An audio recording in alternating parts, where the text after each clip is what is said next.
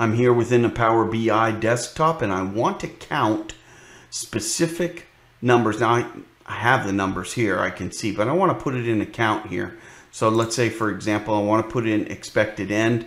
I know I have 7 because you see the 7 right there, right? And so what do I need to do to actually have this counter work for all of my selections? So stay tuned, we're going to jump right into it. So there's a couple ways to actually do this counter. You can set it up as a measure, and that's what we're going to talk about today, is using a measure to do this count. So you can see here high end count. When I select it, do you see there high end count? And if I click on high end count, you're going to see the measure appear right here at the top of your screen. Now, if you aren't familiar with measures, see other videos that I have, but here you just basically do a right click and hit new measure and it's going to come up. But let's go back to that measure here, high end count.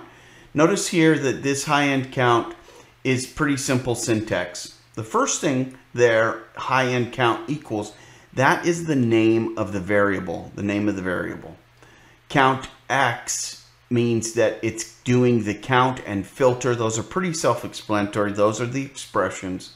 And then we're going to name out the what the expression is going to do. So the first thing we do there, data, that's the actual data source.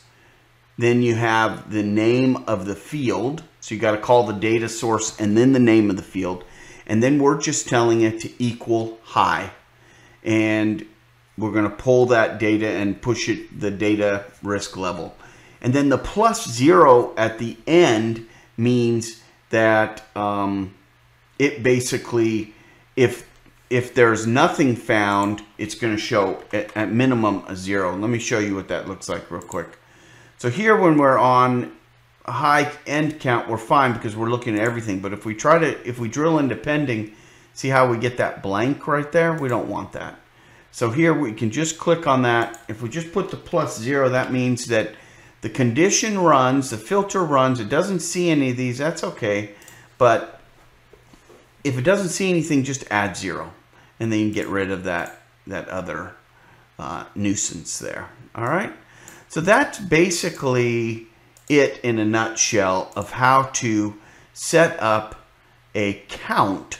So now remember, we're counting key phrases within a column, and we could count it within any column or multiple columns as well. So you can see other videos where I do that to do other tasks. But this is, once you get this basic down here, this is a pretty basic rule set. You can also use count if you want.